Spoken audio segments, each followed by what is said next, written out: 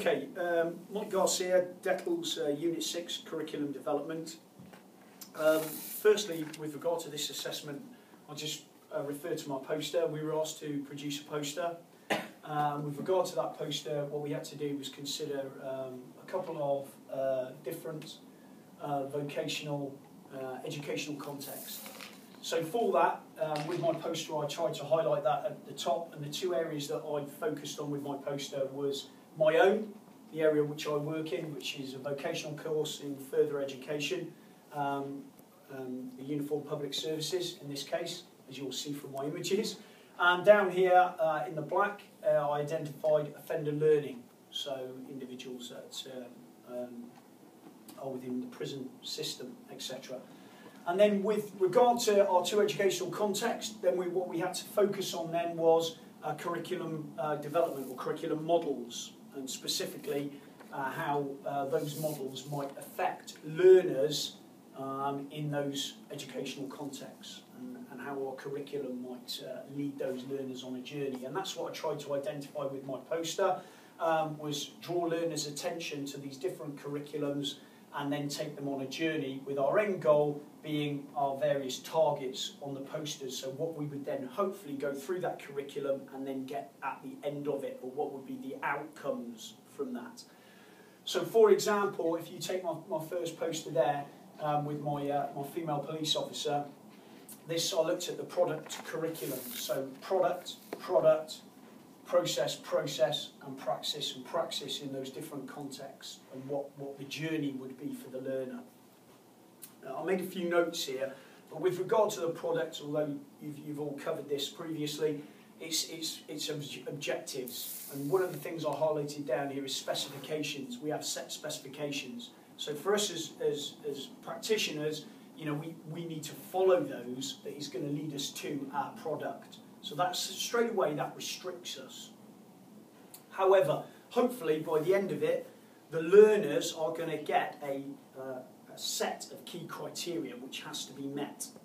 Okay, and right at the end, we're hoping they're going to produce some assessments. They're going to complete some assessments, produce some sort of portfolio in my particular area.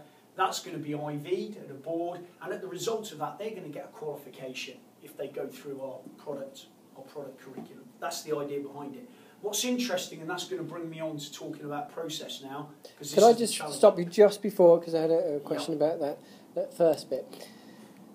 What do you think would happen if you took two individual teachers at two separate institutions, one of which received the specifications, all the objectives, the assessment criteria, and that kind of quite prescriptive model, and another one who just had a very broad outcome, a singular one for the entire spec, and they ran them both for 2 years? How would you see those two panning out? It's completely hypothetical, but I think again, and this is the beauty of it, and that is actually going to link on to the other examples, I think. But this is the beauty of it. It comes down to us as teachers, how we approach that. So although indeed there might be a set of specifications and there might be some objectives, Layla might choose to approach them in a certain way, or Philippa might produce the result, the journey that the learner is going to go on in relation to that should be down to us as teachers. That flexibility, if you like.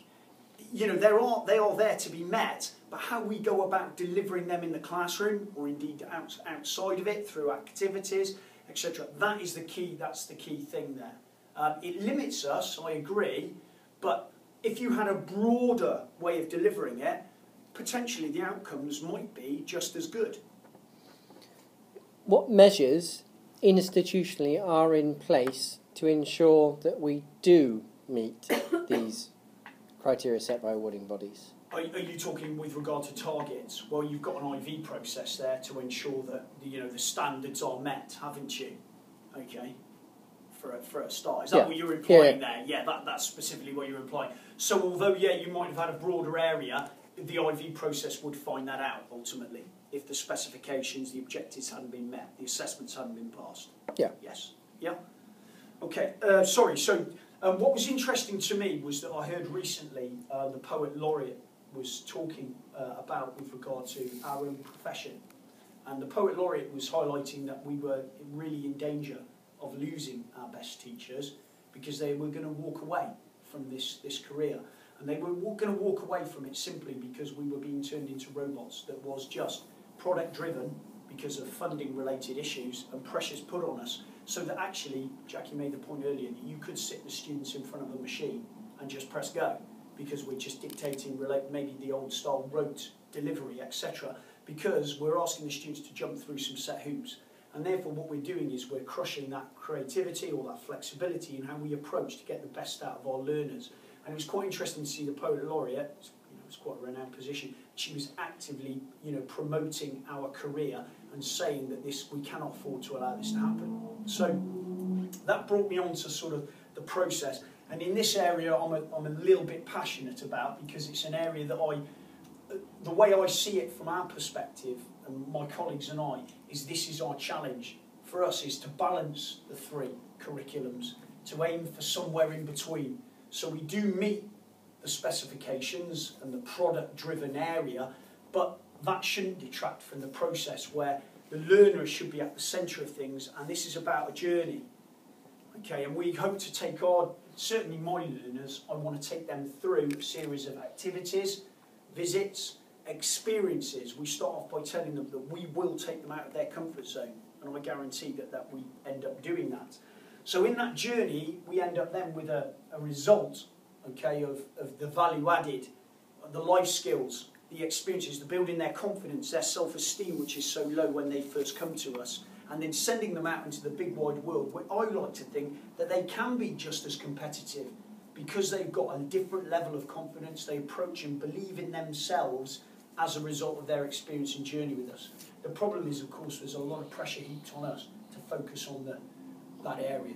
Okay? Do you think that within your own area, public services, that you are given much greater scope to be able to achieve the things that you are? If we think of something like Layla with business or other vocational areas, do they have the same types of opportunities available to them?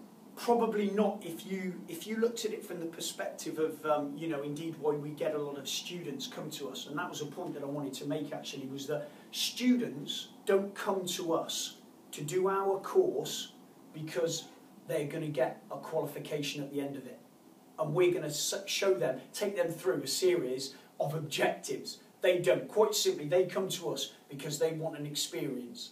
My level 2s are going away because they think they've had an experience of a lifetime, because they've never canoed before, or they've never been able to navigate around the Brecon Beacons. That's why they come to us. That's what they're going to remember college for.